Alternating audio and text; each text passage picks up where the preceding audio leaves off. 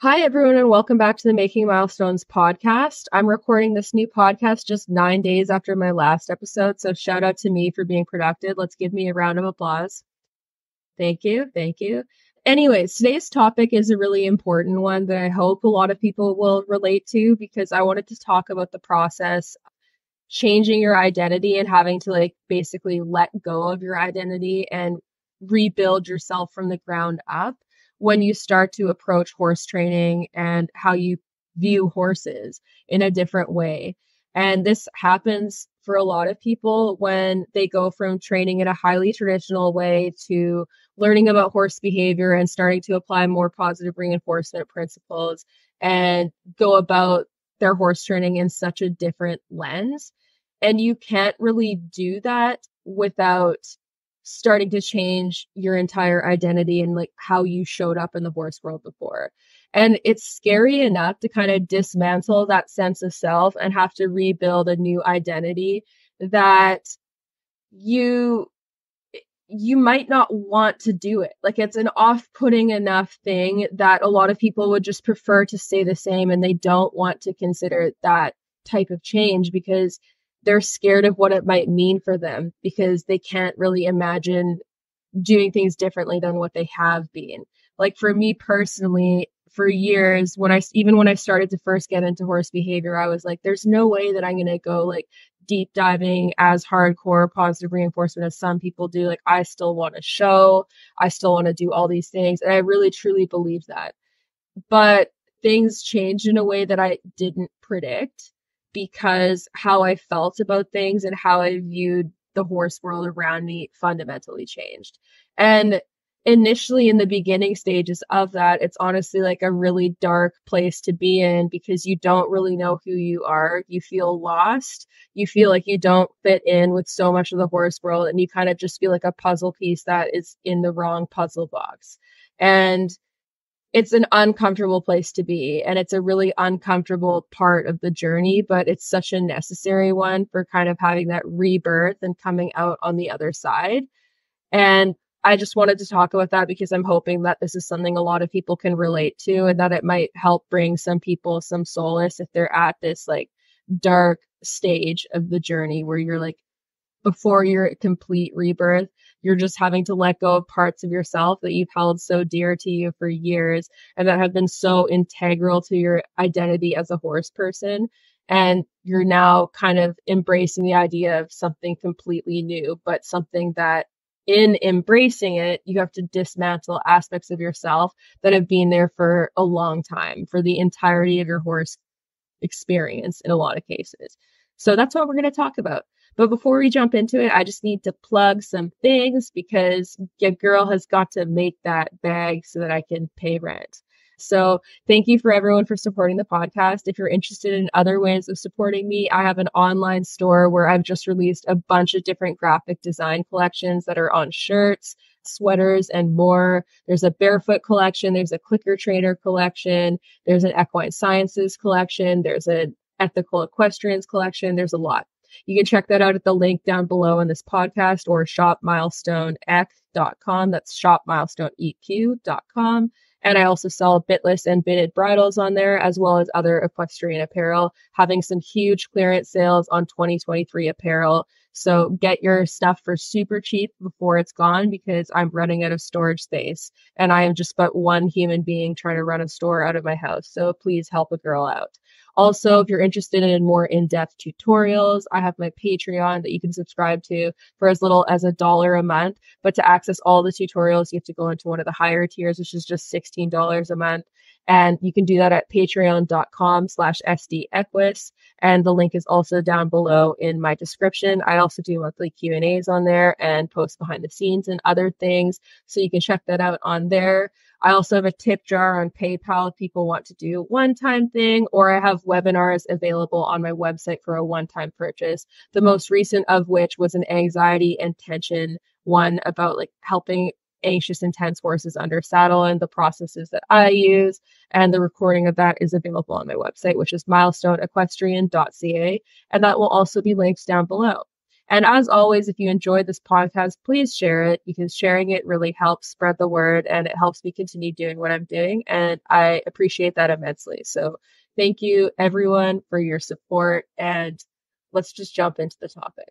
So I've really kept it no secret that I grew up doing things with horses in an extremely traditional way. I started out riding and showing Arabian horses, and I was taught to do things in a very punishing way when things didn't go my way. I was taught to use bits and training gadgets as means of problem solving. So like if my horse was heavy in my hands, the solution was to use a harsher bit. I would use draw reins, German martingales, all sorts of different types of training gadgets to get to my goals. And I was taught that that was the normal means of achieving them. So that's kind of the lens that I was coming out of when I really started to find my own way, I guess is the way to look at it. But I had been taught that all of these band-aid fixes were the way to go. I had been taught that horse stress behaviors were something completely different than they were. And I had been taught that for years. So when I started to kind of move out of that realm and I stepped out of the Arabian horse circuit and started to go more into like hunter jumpers and open breed circuits, I started to learn how differently things were done there. And it's not that there was like an absence of quick training shortcuts or anything like that in those circuits, but it was less of an echo chamber because there was just so many different breeds of horses and people from different walks of life. Whereas I found breed show circuits can be this really big echo chamber where so many people are hush hush about who's doing what wrong, and people are willing to look the other way when abusive things happen. And there's training tactics that are really specific to like the breed type that you are showing in. And of course, like people are still willing to look the other way in other circuits, including the open breed circuits like hunter or jumpers. But it's a little bit different. Like I was really like in quite the echo chamber where I didn't get a lot of outside outlook on how other people did things. So it was a little bit of a culture shock when I started to step out of that realm and go into something completely different. And I learned lots. I took lessons from different types of traditional trainers and they taught me different ways of doing things. And from there, I started being as quick to adopt the use of harsher bits or training gadgets. However, I still did use like a running martingale every time that I rode basically. And I still would use bits for like if my horse is hard to jump. For example, with my off the track thoroughbred Dallas, for a time he got really rushy over fences because I wasn't properly training him on the flat to be good over fences, and he was unbalanced and probably quite stressed. So I put an elevator bit on him, and that's not something I would do now, but it was what I learned to be a solution then, both from my past experience and from what current trainers were encouraging me to do. And that was the last time that I have purposely like put a bit like that on any of my personal horses was with him. And it was a mistake and I regret it. But after that, and after like I got Milo and kind of started moving into different types of horses, where Milo was this rescue horse that was really difficult and different compared to other horses that I'd worked with. Milo has never been ridden in a bit like that ever. He's never been ridden in draw reins. The most that he's had on training gadget wise for riding was a running martingale, but I took that off like years ago because it was not working and he didn't like it and it was making him worse. And for lunging, I did use the Pessoa lunging system on him a couple of times and side reins and whatnot, but I would never put any of that stuff on him again now. So he was kind of a huge turning point in my journey as an equestrian where I threw out a lot of the harsher and like band-aid fixes that I had been taught to use for so many years. But he was ultimately the catalyst that led me to studying horse behavior because I didn't understand him. He was quite scary and difficult to deal with when he got upset because rather than like backing down, if you tried to punish him and be harsh with him or get mad at him for things, he would square up with you and be like, okay, let's go, man. And he'd be like ready, guns ablaze, like he would fight you. So I quickly learned that like being harsh and domineering and getting mad at him and trying to punish him when he's scared or stressed or doesn't want to do things just escalated the situation. And I'd never handled a horse like this before because prior to this, any horse that I had, I could be harsh on them in the moment and it would at least get me somewhere temporarily where they'd stop doing it in the moment, even if it caused problems down the road. I'd never had a horse that was going to basically reflect back at me the level of aggression that I showed them until I got him. So he was kind of a push where I decided I wanted to go and study equine sciences. And that's where I started my courses through Guelph University and started learning about horses because I wanted to go to post-secondary and I wanted to jump into the horse sciences field.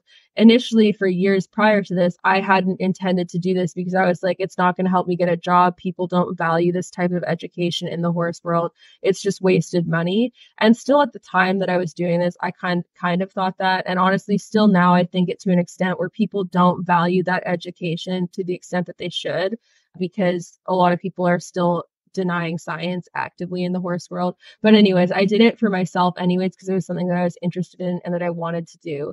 And I was doing this kind of at the same time that I was going to regular university classes for like English, psychology, and journalism. And that's important because the psychology stuff that I learned for human psychology has a lot of crossover to horse behavioral psychology and just animal psychology in general. And the more I've studied horse behavior, the more I've realized how much of a connection there is between how humans respond to stress and how stress is impactful to our bodies physically, in addition to mental health, and also how it's the same for horses. So those educations have kind of worked in tandem to lead me to really realize, like, despite the fact that there's less research on horses and chronic stress and the types of physical ailments it can cause than there is on humans, I do really believe that chronic stress probably causes a lot of the same types of issues in horses that we see in humans. And even amongst humans, there's this idea that mental health doesn't impact physical health that is largely perpetuated in society, despite the evidence showing otherwise. Because, for example, a lot of autoimmune disorders and even cancers and whatnot can be related to chronic stress and trauma. So it's something that impacts you physically as well as mentally when you have these problems. So despite the fact that there's not the same amount of evidence for horses and other animals, I do believe that since they're also a mammalian species, that chronic stress can cause physical issues, and that chronic stress and tension under saddle, even if we're just looking at how horses hold tension in their bodies physically, I think that that can contribute to a lot of lamenesses and other problems. And that's something that I firmly believe now. And I was kind of led to that conclusion through my equine sciences education, as well as my fascination with human psychology and the studying that I did in school, as well as outside of it. And that really started to change my perspective. But it happened slowly at first. So like the equine sciences courses changed the way that I went about handling Milo, and I became way less punishing. I still predominantly used negative reinforcement for many of the initial years that I was handling him, but I did use positive reinforcement for other things, but I did not use enough of it. I would have been able to bring him along quicker if I had started earlier. But the start of these classes were the catalyst for like a major shift in mentality, because basically the deeper I went in equine sciences, specifically horse behavior, the harder it was to maintain certain viewpoints and principles that are so widely held and believed in the horse world, like horses intentionally being naughty and needing to be like put in their place and needing to be domineering and basically being like the alpha dominant type person in the partnership in order to have a well-behaved horse. The more I studied horse behavior and how their brains actually function and how they function both mentally and physically as a species, the harder it became to really justify doing things the way that I always had. And on top of this, I think the biggest shift for me in starting to adopt way more positive reinforcement was the more I read about operant conditioning and how it actually works. Like, I couldn't answer the question, why would my horse enjoy training if I'm just using negative reinforcement? I legitimately couldn't answer that, because we're using entirely just the relief from aversives to make them do what we want them to do. And what we're asking them to do is inherently unnatural for them as a species in most cases. So when I looked at it that way, I was like, I don't know. Like, I can't think of a reason why they would enjoy their jobs as if this is how I'm going about it. And then I started to get really uncomfortable with that idea, because of course, like, we want our horses to enjoy our jobs. We want them to enjoy the time that they spend with us, and we want it to be a partnership. But in reality, it's not actually a partnership. So like in a lot of cases. In some cases it is, but in reality, a lot of what we do with horses and like the way the vast majority of people were at least initially taught to train horses, it's not a partnership because one side of the partnership has no actual say. If your horse tries to refuse to do something, you don't take no for an answer. And it's not even within the context where when they finally do the thing that you ask, they get rewarded for it, get something really nice. It's just that they get escalated the amount of pressure and discomfort they're caused until they do something, and then you stop that and you relieve them from the escalating amount of discomfort when they finally do what you ask. And it oftentimes ends up being like this big fight with the horses. Like even when I stopped being as punishing, like I can remember in circumstances where horses were stressed, they didn't want to do what I wanted to do, like with Milo over fences and that shows where he'd be refusing. I would just keep asking him again and again until he finally did it. He'd be really stressed. I didn't hit him with the whip for refusing, but I kept at it until I finally got what I wanted. And it was a stressful experience for him where he was really sweaty and always like huffing and puffing afterwards, wasn't having a good time. Like he wasn't enjoying himself. So I kind of had this ethical dilemma where I was like, I want my horses to enjoy training. I want it to be mutually beneficial for both of us and fun for both of us, at least most of the time. And I couldn't answer that question. So then I started to use more positive reinforcement and like kind of experimenting with where I could apply it, because initially I honestly had no idea how to train certain things with positive reinforcement. And when I was first getting into horse behavior, I was kind of stuck at the roadblock where I was like, well, like if pressure is aversive, like how do you teach pressure cues with positive reinforcement? Do you just not apply any pressure to your horses? And I couldn't understand the fact that you could teach a tactile cue without having it have an aversive context if you teach it with positive reinforcement from the get-go and the motivation isn't making the horse respond to an uncomfortable pressure stimulus, and instead you're using like a target to get them to move and then they respond to that. But at the time, I couldn't wrap my head around it. So I started to use it more and more. I noticed how much better it made Milo for trailer loading and that he was just a way better horse for that, how much better my horses learned tying, and just overall how much easier stuff became with them and how much more they looked forward to training with me and actually seemed to want to be there. And I noticed all of these behavioral problems being solved. So that, coupled with what I was learning about horse behavior and how horses think, fundamentally changed the way that I wanted to do things. Because the more I learned about traditional training methods and like how they actually work and how the horse perceives them, the more I remembered situations for myself where I didn't want to do something.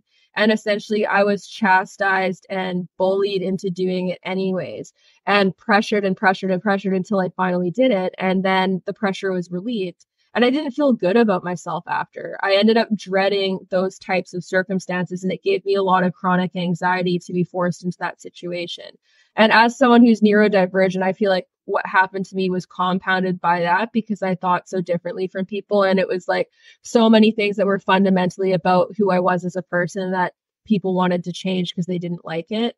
And that part was really uncomfortable. So I think that that amplified the effect that it had on me, but it gave me a lot of chronic anxiety. It taught me people-pleasing behaviors that harmed my mental and physical health long-term, and put me in a lot of situations where essentially I was just like agreeing to them out of feeling coerced, even in instances where people weren't like outright coercing me to do things. Because of past experience, I just went through the motions of doing these things because of the coercive aspect of like the past. And it wasn't a good feeling. It impacted my mental health. It made me have chronic anxiety and stress. I had immense social anxiety. I was so worried about making a mistake that, for example, in class, like for so many years, I wouldn't put my hand up to answer something unless I was 100% positive I was right, because the idea of being wrong was so embarrassing and difficult that I didn't want that to be a risk. And this is because of a conditioning process of it being a big deal if I made a mistake, and me being punished in some way, be it from humiliation from peers or the teacher if I was wrong.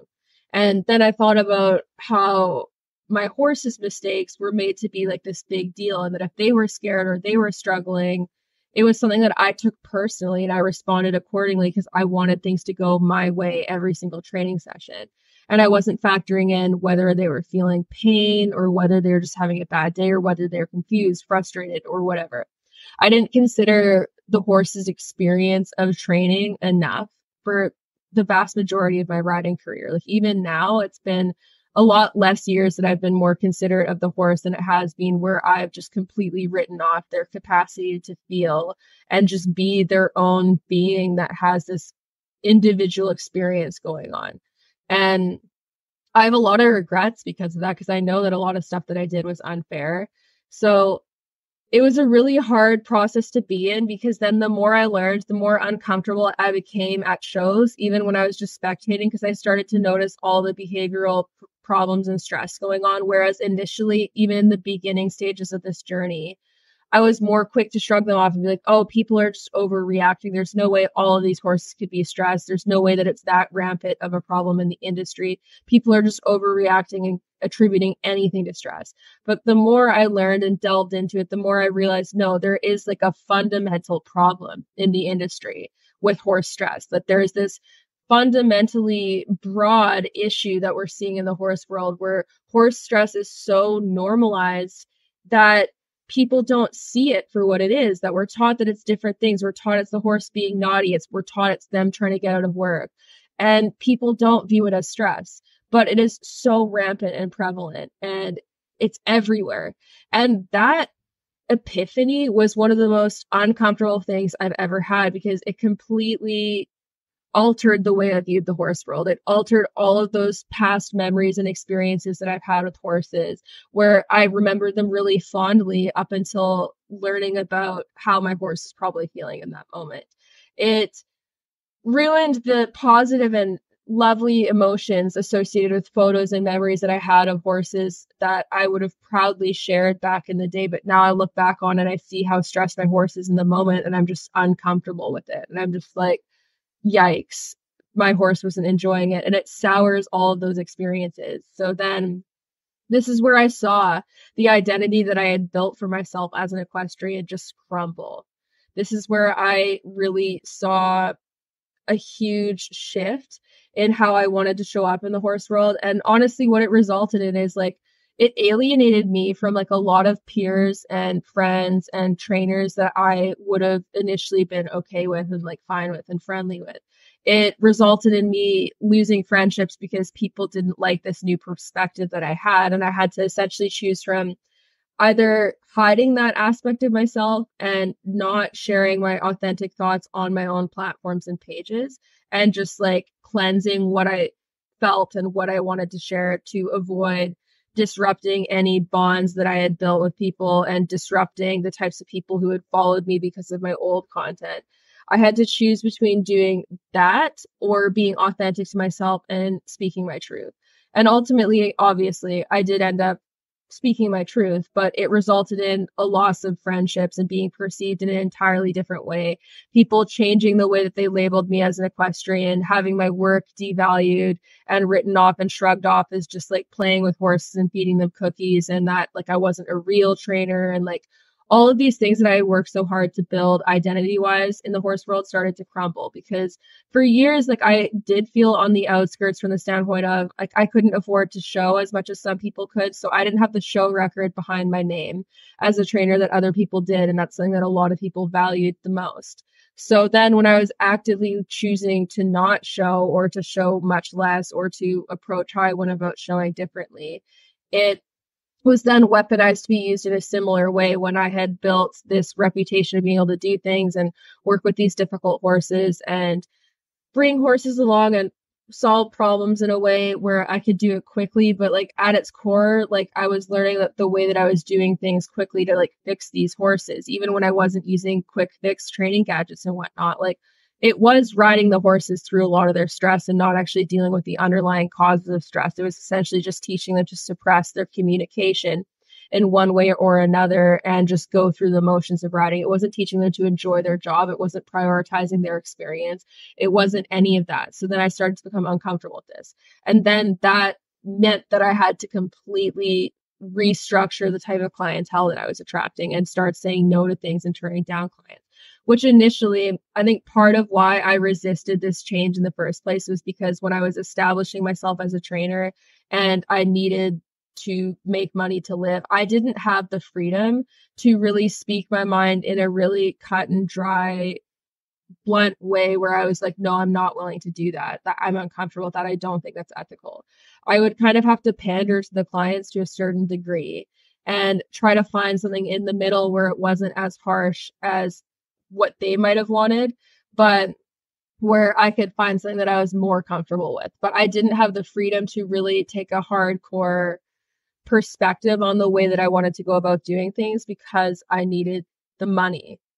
And in order to like protect my sanity during those moments, I was in denial of certain things because I didn't want to fully accept them because it would have to essentially admit to myself that I was selling out on my morals to a degree, which I was doing because I needed to survive. And like, honestly, to some extent, in all aspects of the world, there are parts of our soul that we have to sell out to a degree just to survive, and that we have to do things that we don't necessarily support or agree with just to survive. Like, for example, this computer that I am recording this on right now, and then the cell phone that I post on social media on, the batteries for them are from cobalt mining, which is derived from slave labor and really unethical things that I don't agree with whatsoever. And I find it abhorrent and disgraceful. But at the same time, in order to do the most good that I can personally do in the world, I kind of do need these products to survive. And it's not that I want them to be achieved in the same way that they are, because ultimately it's a responsibility of the multi-billion-dollar companies that are enabling this that could absolutely go about things more ethically. But it doesn't mean I agree with the way that it's done. It's just something that it's like you kind of have to accept and just go through the motions. Like, there are so many injustices in this world that we kind of have to tune out to a certain degree or just accept because we can't imminently change them. And that doesn't mean we're in agreement with them. But with that said, I do think it's all of our responsibility to speak out against injustice and to use our voices for good, even if we can't immediately change things. So anyways, that's a long-winded way of saying that I did definitely sell out morals to a certain extent, and that led to me kind of stagnating my own growth, because the idea of accepting that I was enabling things that I didn't agree with by where I was working and like what my clients wanted, that was too painful to accept at the time. But then it kind of hit a point where it was unbearable and I couldn't take it. And honestly, I had like a bit of a mentee beat. I snapped, and this was like probably between 2 and 4 years ago, because it was a lengthy mentee beat. It was a long one where I was essentially pushing myself to the point of burnout because I was working with so many horses and I was working so hard year round with very little breaks. And I was also doing this in a way where it wasn't aligning with like what I actually fundamentally believed in. And it was also robbing me of time that I could spend with my own horses. So I started to get really bitter and resentful and angry. And I was like taking like 3 naps a day, partly because I was so physically tired, but honestly, I was like depressed. And I wasn't happy, and I was like burning out to the point where I was like hitting the point of no return. And I was kind of looking at it from the standpoint of, why am I doing all this if I can't even work with my own horses? Why am I doing all this if I'm surrounded by environments that I personally feel are toxic to me and my growth as a person? And I was like, why am I doing any of this? And I was starting to lose my love for horses.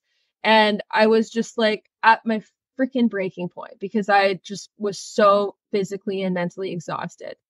And it just seemed like it was one thing after another. And like, I would try to go about things in a way where it was like most in tune with what I was comfortable with, but it still wasn't enough. And I still was feeling really jaded and salty because I wasn't getting like the benefit in terms of monetary income wasn't worth the sacrifice that I was having to make for my morals, and also the sacrifice that was barely being able to do anything with my own horses, because by the time I was done work, I only had the energy to just do the stuff that was necessary to take care of them. And it was really hard. So I ended up hitting a breaking point where I was like, I can't do this anymore. And I took like a huge step back from taking on regular clients and started to become way more picky about the way that I went about doing things. And this was kind of the result of like, one, being in really toxic environments that I had a hard time coping with long term, such as working in the racing industry. Like, not everyone's toxic. That's not to say everyone is, but when I worked at the racetrack for like the summer that I did, there was a lot of racism that I saw and just a lot of really misogynistic, toxic behavior in addition to like unfair treatment of horses. And when I went about things my way to do things in the kindest way possible, not all trainers were receptive to that. And then I would get blamed for situations where the trainer effectively put me in a dangerous situation. And then when the dangerous thing happened, they blamed me for not being able to avoid it when it was like the result of one, how the horses are kept, and two, their expectations for the horse and just like expecting the horse to work through stress. And then I would get blamed for somehow not being able to prevent the inevitable from happening. So it was very toxic. And then the other aspect of it was that I had a few clients who initially sounded amazing. They were like, I just want my horses to be happy. I just want their needs to be met and I want them to enjoy training and for it to be what's best for them. And I was like, okay, fantastic. I can go about things the way that I want. I can do the long, slow training process, da, da, da, da. But as what has happened more than once, honestly, as they started to see progress in the horses, they wanted more. They wanted it to go faster. They wanted things to happen quicker. They wanted the horses to be worked longer, even if I didn't think they should be. They wanted them to be worked more regularly with, even if they had physical problems that made it so that they shouldn't be worked as hard as they wanted them to be. And they wanted all this stuff to happen no matter what. And I was not comfortable doing it. So what I finally did, this was like a huge shift in the way I went about things, is I just didn't do it. I did things my way. And then that resulted in having a falling out with certain clients. Some accepted it and have stayed around, but others were like, I don't want this anymore. I want the horse to progress faster. And I was like, okay, cool. I can't do this anymore.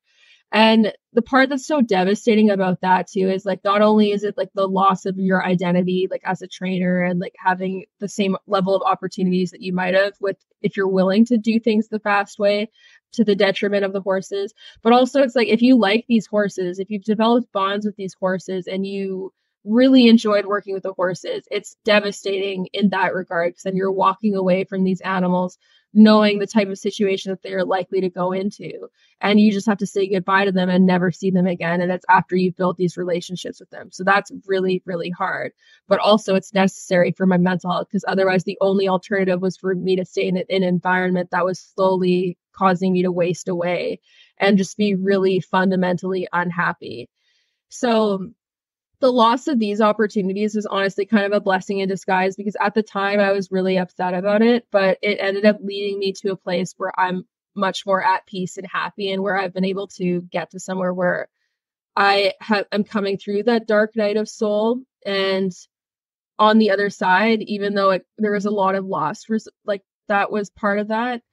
And another layer of this is like with Milo's hoof issues and the amount of time off I had to give him from like 2020, like on and off all the way through like 2023, basically, or like the beginning of 2023. Like it's only within like the last year that I've been able to bring him into more consistent work and actually have it be a situation where he's enjoying it and not miserable. That was a really hard situation because I was met with the problem where it's like he didn't even want to work for food. He was so miserable and had such a bad association with work that when I finally started giving him the choice, he said no all the time. He didn't want to do anything. And it really hurt my feelings. He didn't even want to do it for food, no matter what. And he's very food motivated horse. So it was just really upsetting. And then also with the hoof issues and like the hoof journey, it took a long time. It took a long, long time because he had such substantial and significant hoof issues that he'd had for a long time. And then also the physical musculature issues that those caused. And then they were kind of competing with each other in that like he'd built muscles to like accommodate standing on shitty hooves. And he had postural differences that were to allow him to do that. So he was fighting against his own posture and muscle tone, in addition to trying to develop new hoof angles. So the posture and like how he wanted to carry himself and move around exacerbated some of the hoof issues. And it was kind of this like never ending cycle. So it took a long time. And he also had such long toes, low heels, and just like was just sore for so long. And like, to the point where it's like, yeah, we could keep him comfortable in the pasture with like hoof boots or casts or form of hoof or shoes in certain situations, but he wasn't comfortable working. He was miserable working. He had a really negative outlook on doing stuff with me in work because of how long he'd been stressed and uncomfortable throughout. And I basically had to give him a complete reset. And like, he's my favorite horse to ride. So I was really sad about that. And it was a really hard sacrifice to make. And so during all this time where I was struggling with like the ethicality of clients and kind of going back and forth with how I wanted to show up in the horse world and who I was as a horse person and what I would accept as training and clients and what I'm willing to do. During all that time, like my favorite horse was also out of commission. And I felt that I'd lost a sense of self from that too, because so much of my identity as a trainer and just sports person in general has been created by him. But this was like the next leg of my learning journey to kind of completely have my foundation that I had built just completely rupture so that I had to build a new and better one. And although it was really hard to go through the situation that I did with him, because honestly, there's times where I was like, I don't think we're ever going to fix him. I think that he's going to just be where he's going to be a pasture pet, or even at times where I'm like, what if like his feet never get better and then we end up eventually needing to put him down? And it really rocked my identity as a horse person, but it also forced me to show up for him in a different way as like a partner and to start to enjoy groundwork more and just start to enjoy letting him be a horse more and to just give him opportunities to just have a complete mental and physical reset and restructure and to just become a happier horse as a result.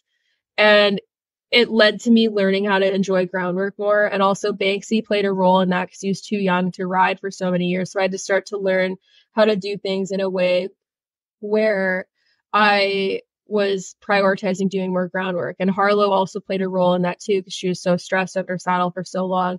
And then she had her head shaking issue where I had to do like a lot of long, slow stuff. So it was kind of all of these things were happening around the same time. I had a young horse that I couldn't ride.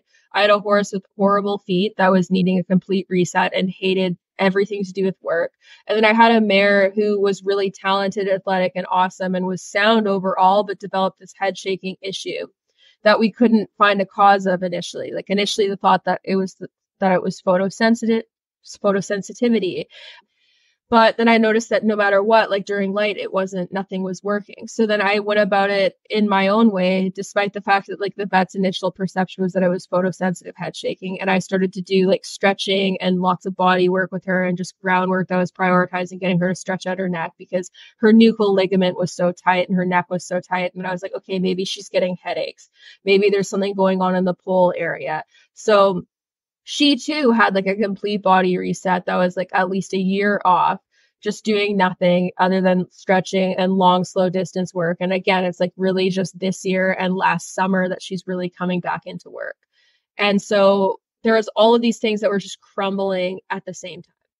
And I was kind of left to be like, okay, like, so now I can't take on the same clients because I'm wildly unhappy, feeling forced to do things that I don't feel are ethical. And I also don't have horses that I can ride right now. So it's like, who am I? Like, what am I supposed to do?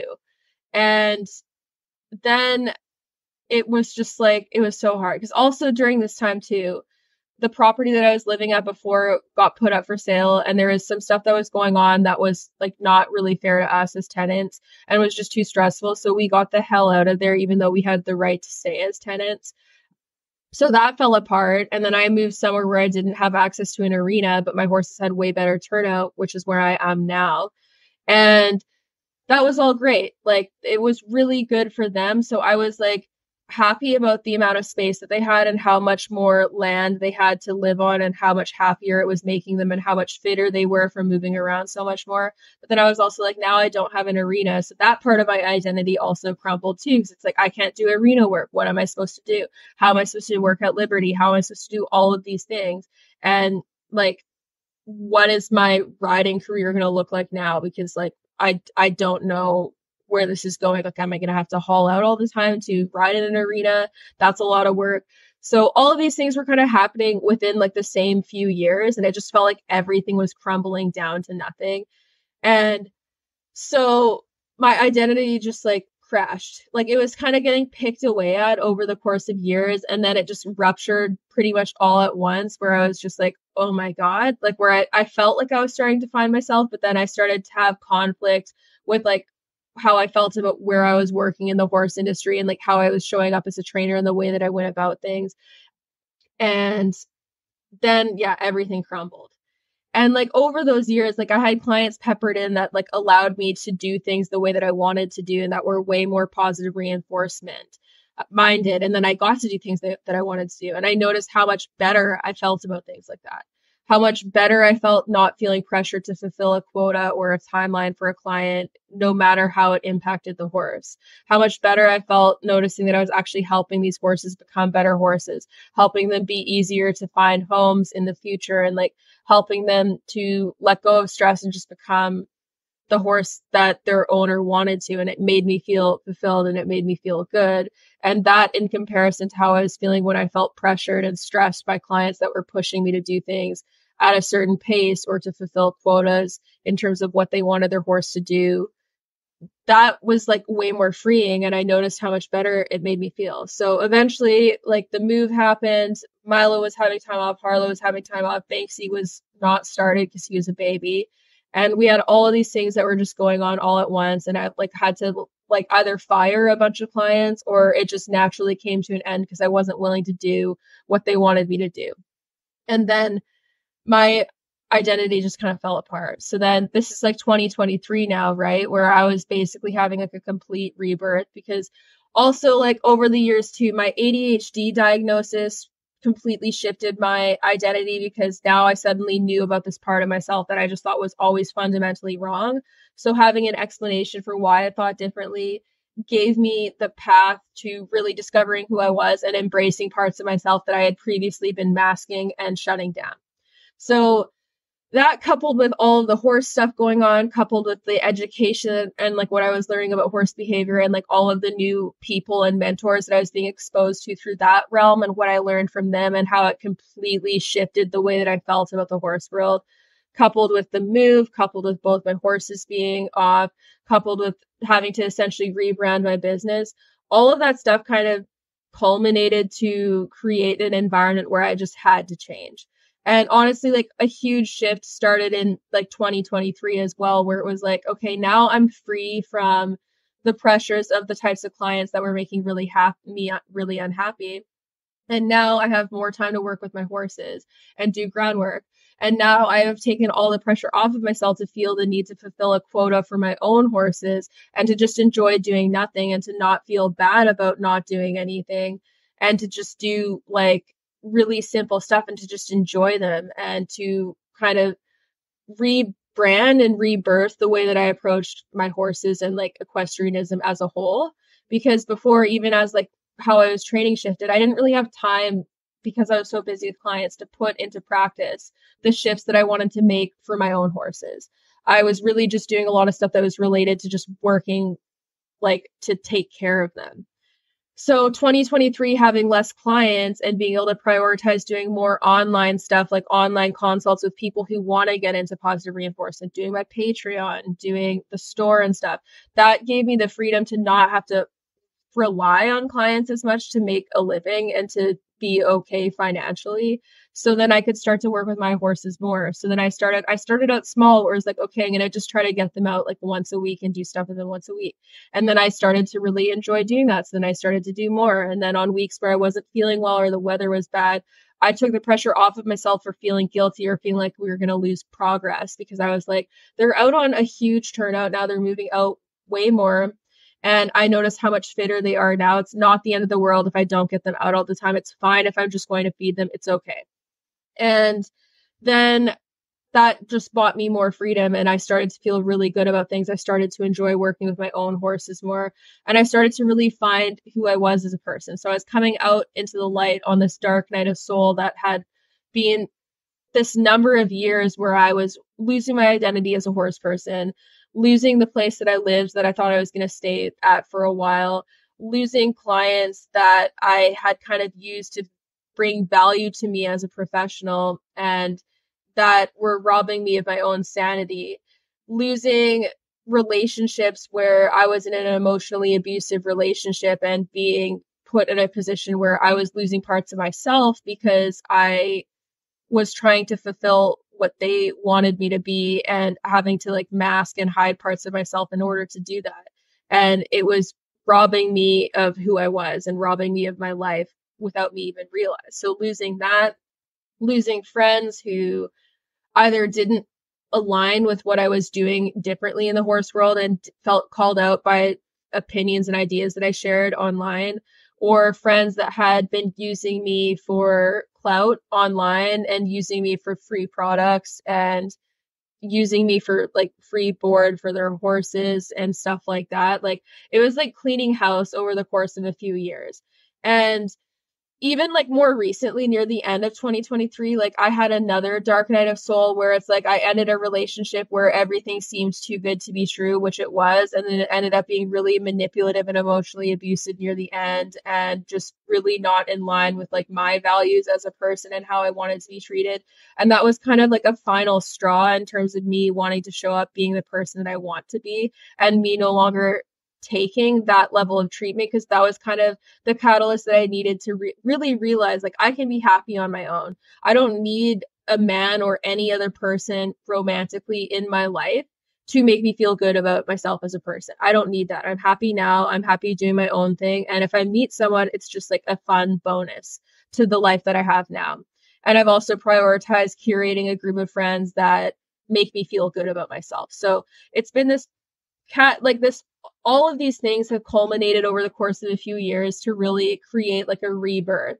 And like 2024 in specific, I think is going to be an even bigger year of rebirth, because I've done all of the legwork to kind of like cut ties with things that no longer served me and that no longer felt good, to surround myself with people that made me feel good, and to also alter my mindset to be one that's more encouraging of me to feel good and to do things that make me feel good, and to set up opportunities to allow that to happen.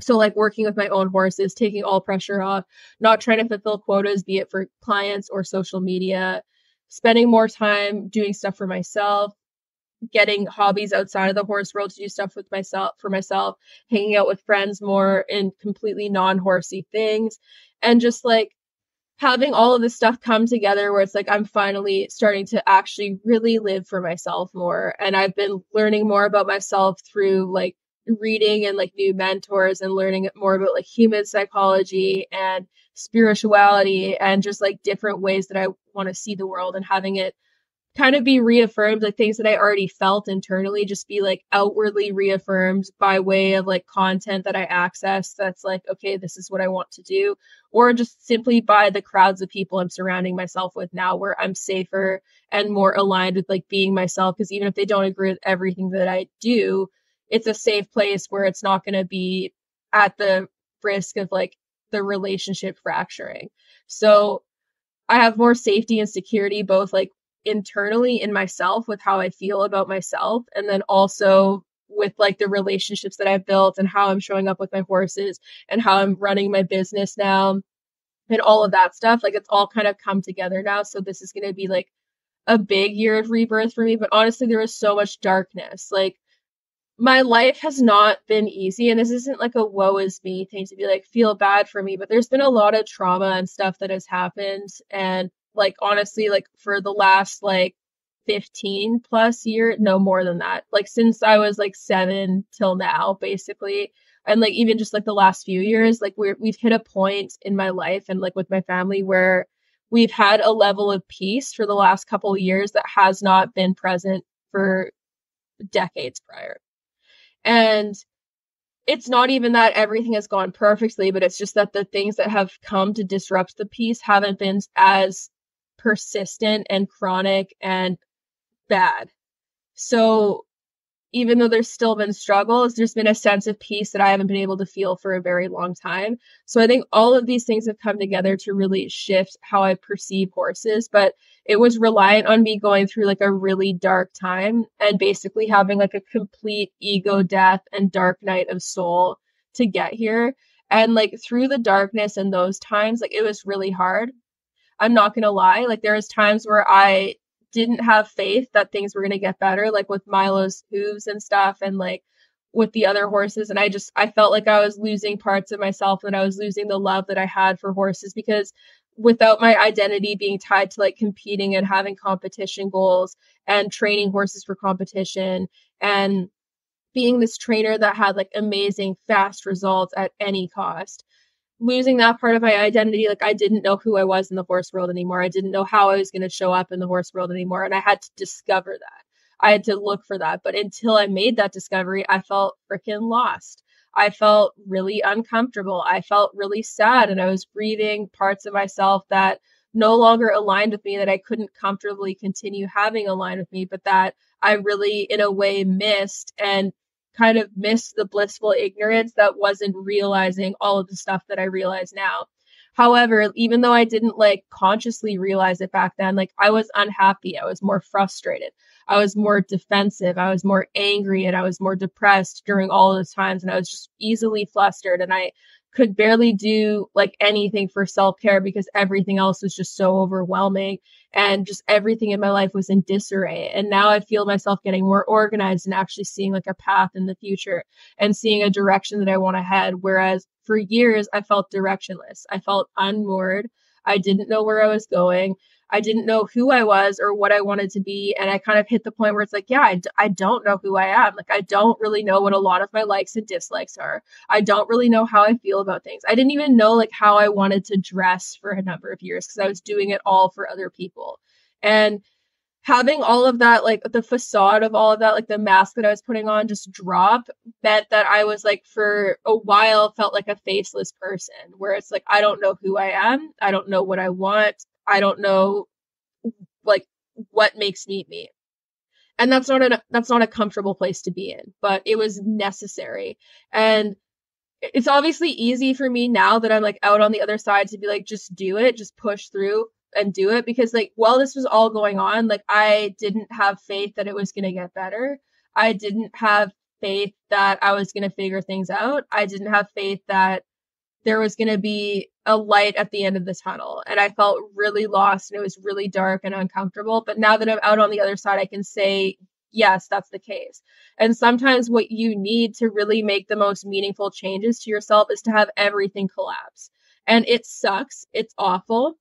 But sometimes you need to have everything collapse and essentially devastate you to a point where you go, no more. No more of this. I'm not going to accept this anymore. No more. And that's happened to me in relationships too, where it was like the last one I had was like the final catalyst where it was like, I'm not going to accept this anymore. This sucks. These relationships have brought me more grief than they have happiness. Never again. And I needed it to be bad, and I needed to be that horrible and difficult for me to really have that final no more. Because all of the other previous times, I just let things continue for too long, and I tried to stick with the familiar discomfort and discontent and unhappiness and just this pervasive feeling that this was wrong and it wasn't what I wanted. And I couldn't really put my finger on exactly why. And I kind of looked at it as like, oh, well, like, what if it's not better on the other side? Like, this is the way things are supposed to be. Nothing in life is perfect, da, da, da, da. But I stuck with the familiar unhappiness rather than letting that all collapse and going into the unknown and then potentially finding like the utmost happiness on the other side. And it led to me being unhappy for a lot longer than I would have been if I had just felt that immense discontent and unhappiness and unknown and discomfort all at once. And it's really hard to feel all at once. But if I had felt it more potently back then, it would have brought me through the doorway that I needed to go through to find greater happiness sooner. But I prolonged it, and I sought out ways to try to stay within a relative comfort zone, even though I was fundamentally uncomfortable. Like I stuck with familiar patterns and familiar belief systems and just like enabled things that I wasn't actually okay with because it was what I had known for years.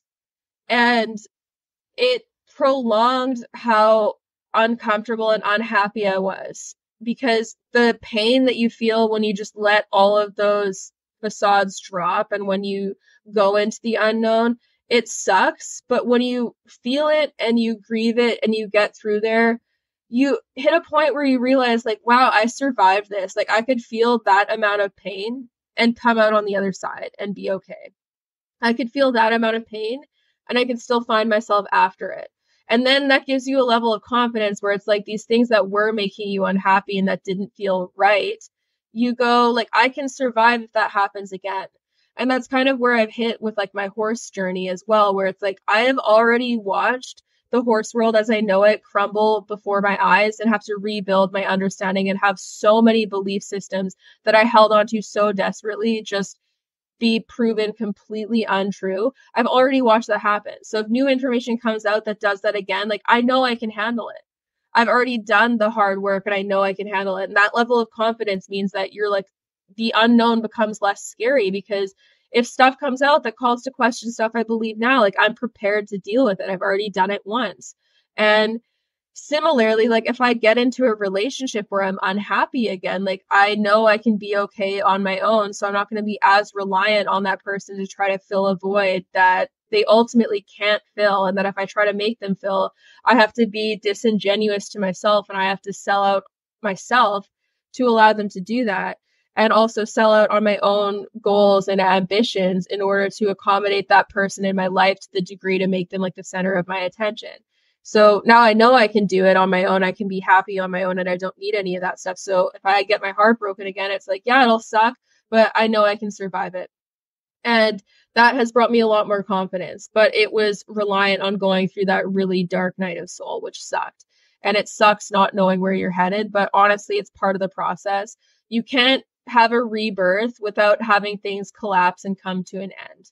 And that's the way it's going to be, is if you're really questioning the way things are going in your horsemanship and how you feel about horses and that something just doesn't feel right, acknowledge the fact that it doesn't feel right. Acknowledge the fact that you're not fully comfortable with the way things are going, and consider making a change, as uncomfortable as it might be and as it might feel like you're completely losing a sense of self, but recognize the fact that you could be welcoming a new sense of self that is way more in line with what you want and way more authentic to who you are.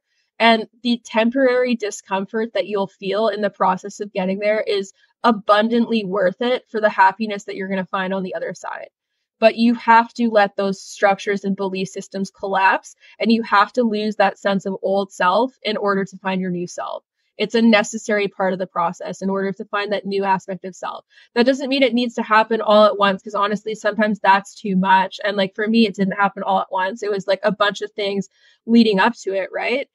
But allow those parts of yourself to fall away if they no longer feel like they align with what you want. Allow yourself to be reborn and accept the fact that sometimes you have to see a death of like things that you know, a death of life as you know it, in order to have that rebirth. And while there's grief to come with letting all of that stuff go, and that's a natural part of the process, and while there's going to be instances where you sink into old habits when you're stressed or you're unsure, and where you'll regret doing it because you're at a point where you're recognizing that's not what you want to do, that's a part of the process. I didn't just become a positive reinforcement trainer overnight. I made mistakes. I regressed in training, and I would use more punishing tactics that weren't in line with what I wanted to do. But the difference is, as I was changing, I would recognize where I was going wrong, whereas before I would have justified it. I would recognize and go, that's not what I want to do anymore. And the more I did that, the easier it became to just become a new person and to stop resorting to tactics that I no longer stood for.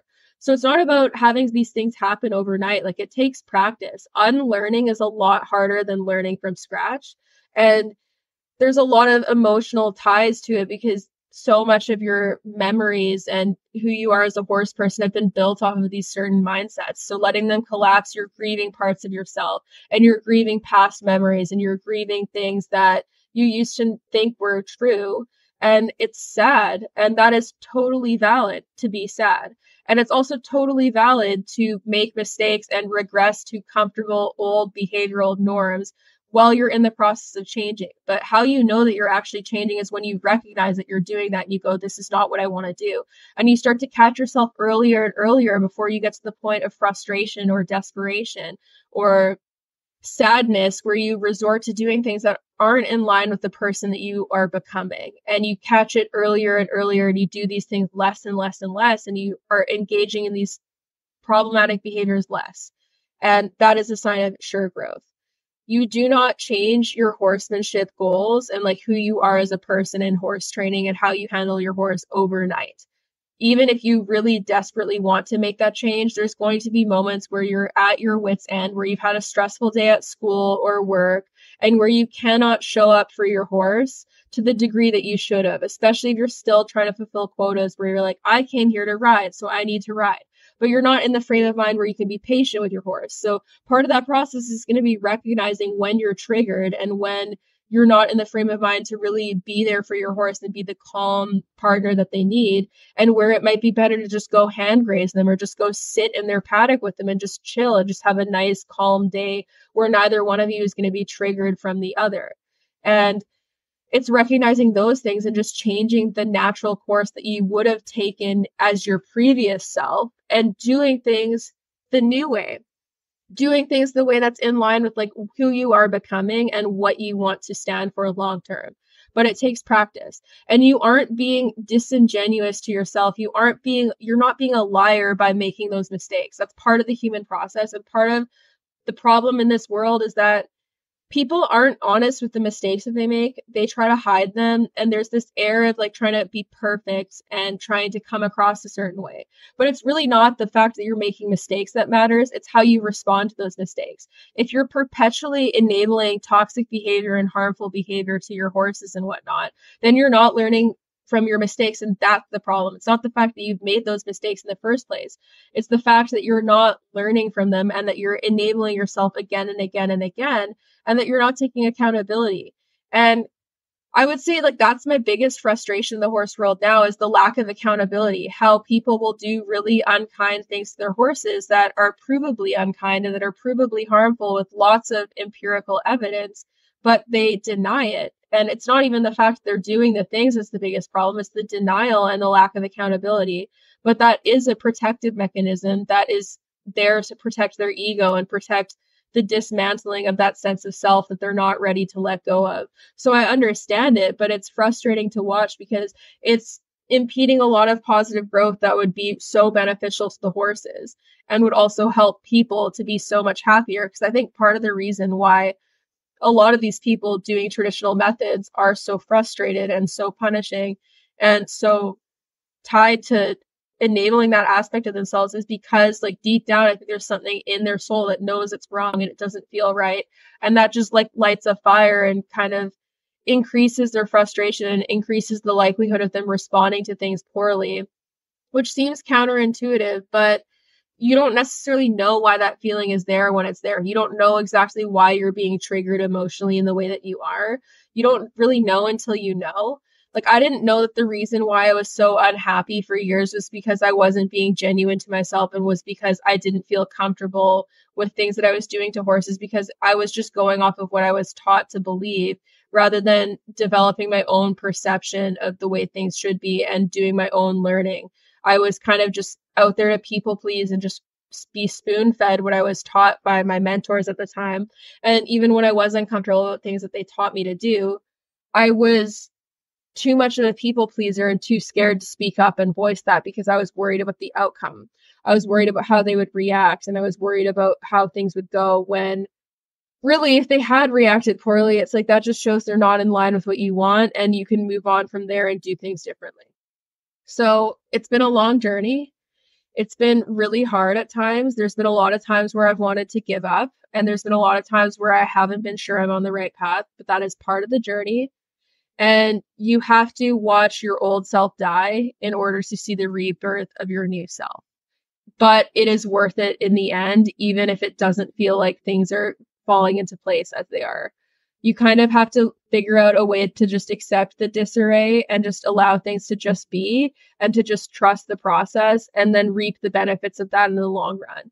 If you take off all expectations for yourself and your horses and you just put trust into the process and you put trust into the fact that you're just that things will work out the way that they're meant to, then they generally do. And it takes a lot of the pressure off of when you're trying to create a specific outcome, especially on a specific timeline. And yeah, you just got to get comfortable with the discomfort that is learning your new self, because it is something that's new. You're not going to be comfortable with something that's an unknown and that's new to you, especially when it means walking away from things that have been so integral to your sense of self for so long. But just because they've been that doesn't mean that it's actually your true sense of self, because sometimes we pick up aspects of ourselves that were taught to us by other people and weren't actually like authentically how we want to be. So this is a very long-winded way of saying that, like, part of the journey is discomfort. Part of the journey is not knowing who you are, what you want to do, how you want to show up in the horse world, and like what you stand for. Part of the journey is being frustrated and upset with the way things are going and feeling lost and feeling torn in two different directions and not knowing which way to go. Part of the journey is watching all of these things fall apart before your eyes and not know what is going to be born out of that destruction. And it's very uncomfortable. But the discomfort doesn't mean that you're headed in the wrong direction. And sometimes you just have to watch things absolutely crumble to the ground in order to build something that's much more lasting and worthwhile and in line with what you want to be like as a person. So in short, I have become a completely different person over these last few years than what I was even 3 years ago. I am learning who I am more every single day, and I'm trying to remain authentic to that because I'm worrying less about if people think that I'm lying or I'm trying to be someone I'm not, or if I'm trying to put on a certain facade for social media, because they don't know who I am. They know who I was presenting myself as for however many years they've been seeing my content, but they don't know what aspect of myself is actually the most authentic and true to myself. And the fact that people have watched me change in time online doesn't mean that they know what feels most in line with my soul. I know that. Only I know that internally. No one can tell me who I am. No one can tell me when I'm being most honest and true to myself other than myself. So if people think that I am trying to be someone I'm not, or that I'm trying to put on a mask, that's their problem, not mine. And honestly, it's more of a projection of how they're probably feeling internally than it is anything about me. And that's the other thing to note, is that a lot of the times the way people respond to you has way more to do with themselves than it has to do with you. A lot of the time they're responding to something internally that makes them uncomfortable, and that's something you've said is triggered, especially when you're just making generalized comments that aren't like, if it's a personal attack, then yes, you're trying to trigger them. But when you're sharing your thoughts and perspectives and it's just generalized opinions, if they feel triggered and attacked by that, then that says more about them than it does about you. It doesn't mean that what you're doing is wrong or that you shouldn't be your authentic self. A lot of the times that we trigger people the most are because we're bringing out something that they feel internally and that they're not ready to deal with and unpack. And I also say that as someone who has been triggered a lot of times and who has had these types of reactions. But ultimately, like, it's up to me to learn why I was so triggered by that. It's not the other person's job to cater to what I want to see and to essentially create an echo chamber, because we need to see things we disagree with. We need to see people that trigger us and bring out areas of us that are unhealed or that are in need of growth. And it's all part of the process. So I'm really grateful for like the things that I've learned over the last few years. And I'm grateful for the changes that I've made as a person, because it has made me a lot happier. It's not like a complete process, like, and it's a never ending process. It's a never ending journey of like rediscovering parts of yourself and like discovering new parts of yourself and meeting new versions of yourself. It's something that happens throughout life. And I also think for me, part of it's also age related, because I think between the ages of like early 20s to like mid to late 20s, you see a lot of changes in your priorities, sense of self, the people you keep close to you, and all of that jazz. So I do think that a lot of it was age related, where it's like, as I've matured, my ideals, perspectives, and goals and ambitions have really changed. And now they're more solidifying, and I'm starting to paint a picture of like what I want that is actually me holding the brush, rather than letting other people hold the brush and essentially paint for me what they want, or basically have me be holding the brush, but other people telling me what to paint. Now, like, I'm in the driver's seat and I'm choosing to do what I want to do. And it's been really freeing, and it's made me a lot happier. And I enjoy working with horses more now than ever before. And like, I mean, I still need to remind myself from time to time when I'm not being authentic to myself and when I need to change things. Because again, it's not about perfection.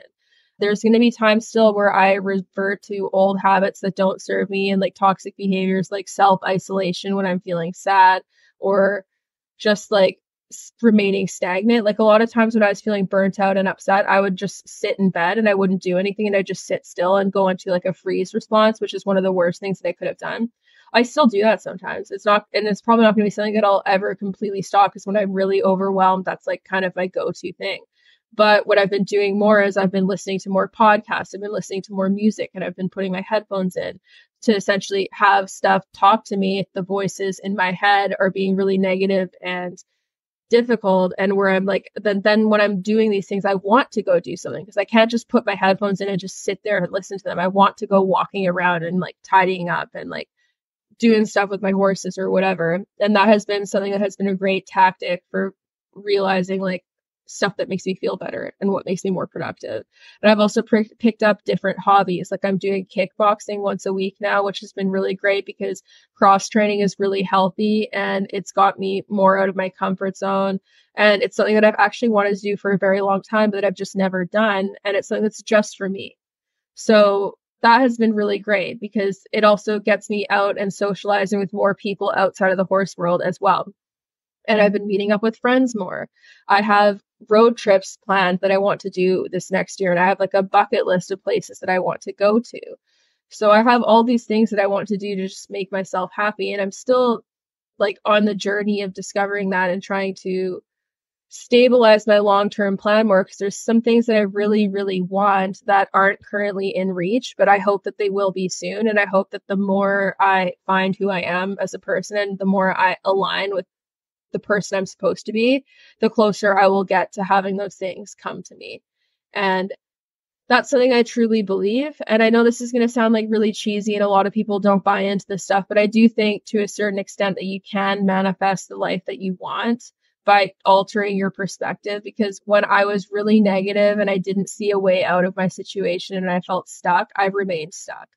And now I'm really trying to show up for life in the way that I want to when I do eventually achieve the things that I want that I don't have now. Because looking back, there's a lot of stuff that I have now that in the past I desperately wanted but didn't have. And now I have it. And back then I wouldn't have ever seen a future in which I had those things. But I have them now. And they came to me unexpectedly. And a lot of times they came to me out of some level of loss or disruption of something. And then a new door opened and something else good happened. So if you're going through a dark night of soul where you don't know where you're headed and you feel lost, just know that you're going to find your way soon. And that sometimes you need to be lost to discover what type of path you want to take, because sometimes we're lost because we don't know what direction we want to head. So you're lost because there's no clear destination, or not even a destination, because it's a continued journey. You don't even know what landscape you want to head into. So you're standing with like a bunch of different paths that are just right out of your reach, but you don't know what direction you want to head. So the path isn't going to materialize. And it's going to be really difficult to get there without knowing where you want to go. So sometimes you need to be lost first in order to be found. And sometimes you will discover the best aspects of yourself after losing parts of yourself that you thought were so aligned and connected with you, but really weren't. And were parts of yourself that were less authentic and less in line with who you want to be. So anyways, I hope that this was helpful to people. Please as always, I always really appreciate it when people share the podcast or like tell me what they thought about it, like any of their experiences, if there's similar ones, and just share your thoughts and perspectives and whatever, because I love hearing about that stuff, and it's always really rewarding to hear that and to know if this resonates with people. Because for me, like, these podcasts honestly are pretty cathartic because I get to talk about things that are meaningful to me at length. And even if no one listened to them, I think that it would be really healing. But having other people feel heard through what I say and have things validated that they haven't had validated before is really meaningful and rewarding to me. And it kind of just reaffirms the path that I'm on and makes me feel good to know that it helps other people kind of find their way. Cause like, that's all I really want. Cause like, I was lost for so long and I didn't really have the guidance that I wish that I had. And I didn't really have the support and affirmation that I really wish I had, partly because I didn't know where to find it and I was looking in the wrong places. But I hope that I can give that to people to kind of give them the encouragement that they need to know that they're on the right path. And that really matters to me. So anyways, if you're interested in learning more about like my horsemanship journey and like my life growing up and some of the stuff that I was talking about, like in this dark night of soul over the years and like what has been difficult, I wrote about a lot of that in my book, The Other Side of Horsemanship. And you can check that out on my website. There's links of where to buy. And that's another great way to support me. I appreciate it. Some of it is like outdated now because that book is like a year and a half old now. And I've learned so much in that last year and a half, but it is a really good picture of all of the learning years of my life leading up to that and all that jazz. And eventually I'll update it with some new stuff and I'll write another book eventually. There might be something in the works, hinty hint hint. So yeah, check that out. Don't forget to check out my Patreon if you're interested in tutorials. Don't forget to check out my shop if you want to shop some good deals and just help support me for doing what I do. All of these things that I do online and like with my training and the shop and stuff, these are all like my pillars to try to get to the end goal where I really want to be able to run a training program out of my own farm and really set it up and have it curated to be exactly what I want, because I think that's one of my struggles too with like training outside clients at this point is like the boarding situations. A lot of them impact the horses negatively and I can't really out train a management issue. So I really want to make a place that's set up for training that has all the horses' needs met and is set up in a way to kind of help bridge the gap between people who've grown up in really traditional show barn style type places where their horses are isolated and help them transition to a more holistic approach and do so at a pace that's comfortable for them and the horse and is also safe for introducing horses that are like really poorly socialized to group turnout and whatnot. So that's my goal. And like having a place that I am running to do that and like setting it up the way that I want would be super beneficial for that, because it would just allow me so much more freedom to do what I do. So that is honestly my end goal. That is my long-term ambition. And it's something that I desperately, desperately want. And I hope that I one day manifest it. I hope that on this very podcast, I can one day talk about how long I've dreamed of this and then have that dream finally come to fruition. And I believe in the dream and I'm not going to stop trying to go after it. And I encourage people to do the same with their dreams. So don't forget to check out the links down below in the description for ways that you can help support me and what I do. It's always immensely appreciated. I couldn't do any of what I do without the people that support me. And I'm really, really grateful for all of you. And the more I become established and stable in life, the more I want to be able to give back to people and really help people who need it. And that's also really why I want to get to the point where I'm really financially stable and I have like my student loans and all my debt and stuff paid off so that I can help other people who are in situations where they need that help. And right now, the best that I can really do is like through talking and sharing my experience and hopefully it's making people feel less alone. So that's the path that I'm taking for now. But I hope to continue expanding the amount of good that I can do for people long term.